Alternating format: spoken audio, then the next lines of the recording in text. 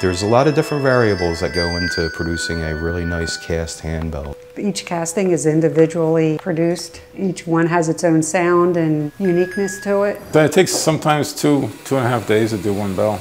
With the technologies that we have and doing it for so long, that we have perfected the sound in our bells. The company was founded in 1935 by George Schulmerich. George grew up in Philadelphia, Pennsylvania, and actually started out in radio business.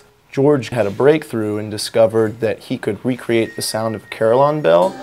And it would actually sound like big, large cast bells, and just took off from there. Carillon bells and handbells rung in church were directly related. We actually brought it to the United States. George decided it would be a good investment to start getting into the handbell market. And we were the first company to start manufacturing handbells in the US. Handbells, it's not only the sound, it's a visual experience. People seem to be impressed by those little teeny bells because you know you're doing the four-in-hand stuff, but they're also really impressed with the bass bells. You can visually see them making the music. There's more movement with making handbells than some musical instruments. That visual is like, whoa, they can lift those things, you know, so it's really neat. It's just a fun thing to do. I mean, I've been doing this for a lot of years, and I hear the music and I listen to it, and I actually got tears in my eyes when I actually heard them. The professionals are fantastic.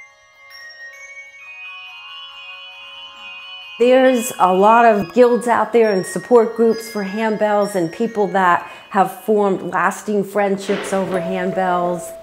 We really do put a lot of effort in doing a good job. You know, I've seen it over the years, the different tuners and operators. If everybody puts pride in what they're doing, and I think that's important. You know, especially today, it's very important because you need a job and you want to do the best you can.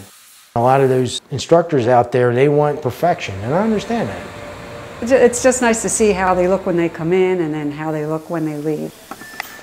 A bell in itself is unique to people. The luster of it, the shape of it, but I think we have a true sound. It's just joy.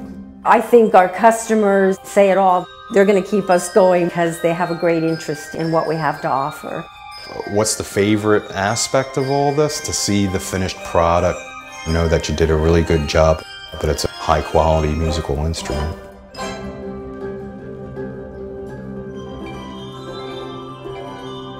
Instructors out there, they want perfection. We have perfected the sound in our bells.